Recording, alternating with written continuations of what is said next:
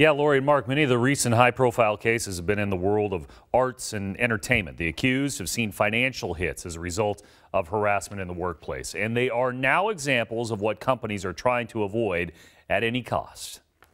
Matt Lauer. This is a sad morning here at Today and at NBC News.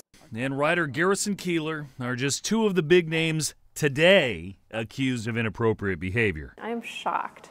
Yeah. I'm just shocked by the depth, the pervasiveness, the number of people involved. Michaela Kiner continues to shake her head.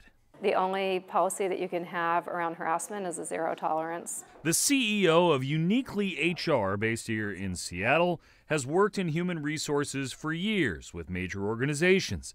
She now helps roughly 50 small businesses and startups with HR and says calls are up for help in spotting a problem. We've certainly gotten calls from smaller companies saying we want to learn from this. We don't want to be the next Uber, for instance, and so we have seen a spike in that kind of training.